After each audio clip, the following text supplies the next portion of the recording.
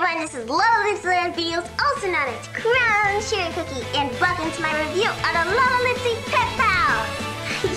We will first be taking a closer look at pretty kitten paws. As you can see, many of the features on the box resembles a doll, like the yarn flowers and even the trees in the background. On this pink kitty button says Pretty Kitten Paws, sewn on September 1st, sewn from a ball of yarn, and her personality is curious. On the back of the box shows 4 of the pet paws you can collect, and another pink button describing Pretty. So let's read it! Pretty Kitten Paws magically came to life when her very last stitch was sewn. She's as curious as can be, and after she takes long strolls in the forest, she likes to take perfectly long naps.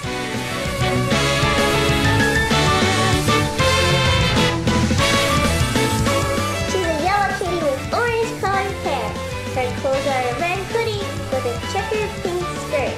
At the back you can see more details of her clothing along with her curly long tail. And you can't forget her accessory. It's a pink milk carton. How cute is that? Now let's move on to Belly Curly Tail.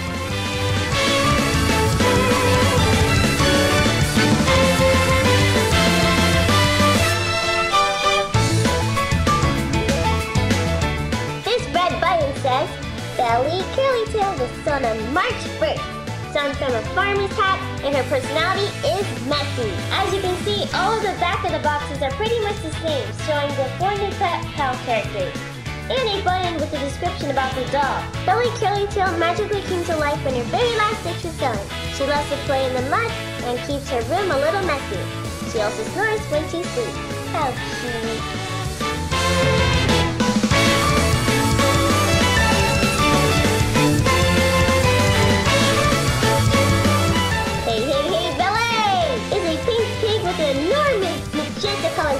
Oh my gosh, this thing is huge! Her clothing is red detail scarf around her neck with blue overalls. At the back you can see her little tail sticking out of her pants. Her accessory is this red apple dipped in frosting with sprinkles. That was Belly Curly Tail. Let's move on to Woolly Fuzzy Fleece.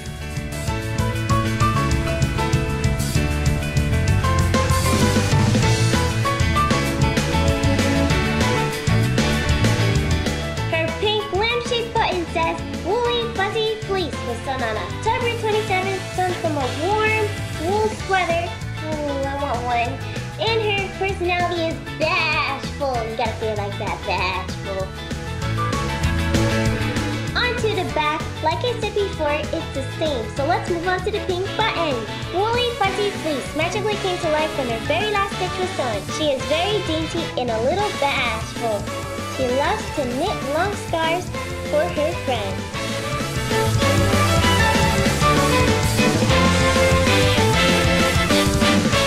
Woolly is a pink lamb with fluffy white hair. She has a blue bolt holding up a piece of her hair along with her gorgeous blue and white dress, tied around with a pink strip of ribbon.